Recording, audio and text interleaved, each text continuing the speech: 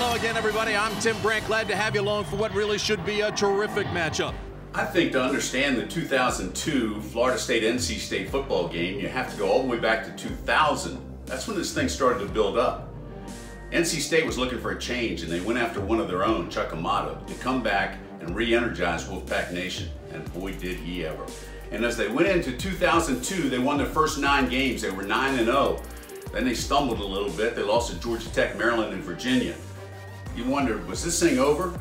Going into the Florida State game, could they really play with the Seminoles again? Well, they did. Defensively, he had a great game plan. He held the Noles under 200 yards for the entire game. And then offensively, of course, he had Phillip Rivers. Phillip Rivers had a great day. Had completed almost 20 of his 27 passes that day, if I remember correctly. And T.A. McClendon came into the game banged up with his bad shoulder. He went over 100 yards, and he was a clock eater.